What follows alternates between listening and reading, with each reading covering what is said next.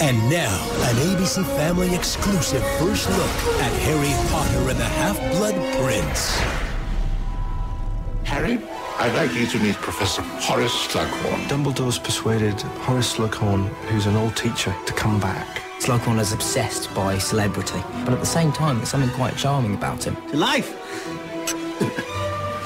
Slughorn has his sort of favourites, and Ron definitely isn't on his favourite list. Harry Potter is the big bait for him, a star who he can add to his mantelpiece. This is the most important memory I've collected.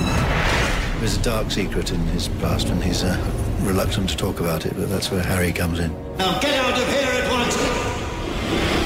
Dumbledore suspects that he holds the key to the Voldemort. Harry has to try and get Slughorn to divulge the true memory. There are mad times. It's terror out there.